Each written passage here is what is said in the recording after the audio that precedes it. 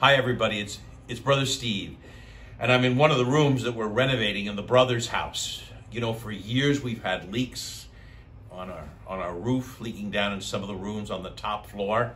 So we're in the process of renovating 7 or 8 rooms. We think we've got the leaks fixed. Finally, time will tell. And with God's grace, we'll have 7 or 8 brand new renovated rooms in a house of about 40 rooms. Now you might ask, why are you in a construction site, Brother Steve? What brought you here?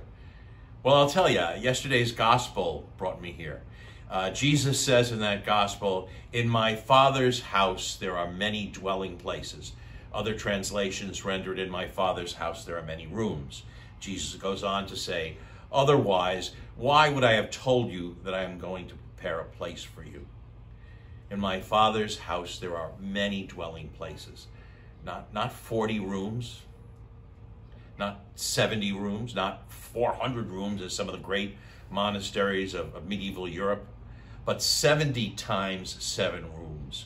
Now that number 70 times 7 is a number that has biblically been taken to mean an infinite number. So an infinite number of rooms. Here's the point.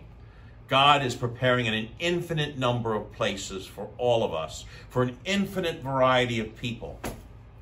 Now, sometimes we say, I'm just going to give up. I'm going to give up on myself.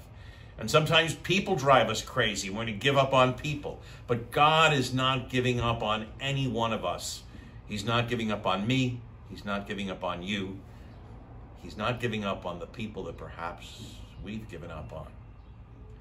In my Father's house, there are many dwelling places. Jesus is not giving up on us. The Father is not giving up on us. Let's not give up on God either. Thanks for watching, and God bless.